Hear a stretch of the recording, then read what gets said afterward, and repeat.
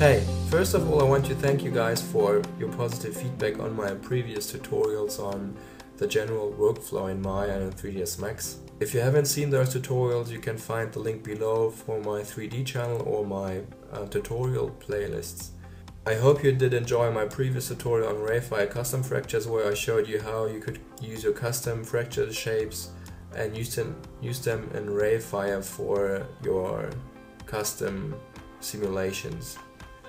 Today I want to talk about how you can implement or use Rayfire in Maya, in 3dsMax, and then render them back in Maya. So this is now how my scene looks like in Maya. You can see the window is being broken, there's like a nice time warp effect, and then it all continues in speed.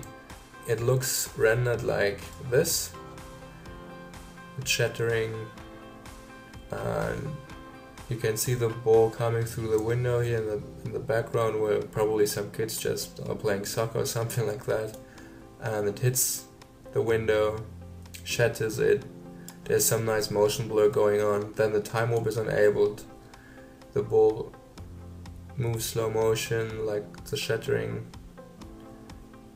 I just quickly want to show you my scene. This is my room, and here's my windows. They are modeled pretty simple, some planes.